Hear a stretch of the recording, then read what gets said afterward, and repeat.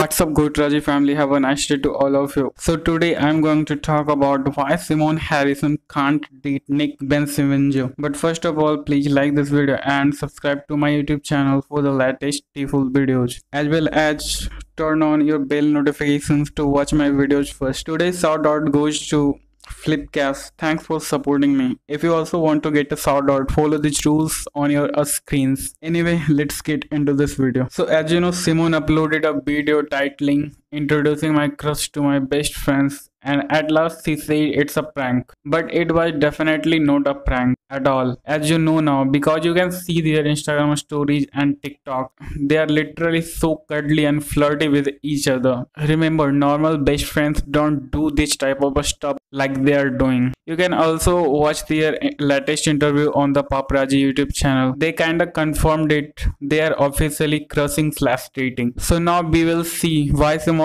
can't date Nick. So the thing is, Symonne's date of birth 19th of January 2006. It means she's 14 and turning 15 next month. It means in June she will be 15. Whether Nick's date of birth is 24th of June 2003. It means he's 17 and turning 18 next month. It means in June he will be 18, means an adult. So the age difference between them is 3 years. And that's not too much, even it's kinda normal in real life. But the thing is, Nick is an adult person and Symonne is still a teenage girl. So it's weird for a lot of fans, like an adult dating a teenage girl. This kinda looks illegal too.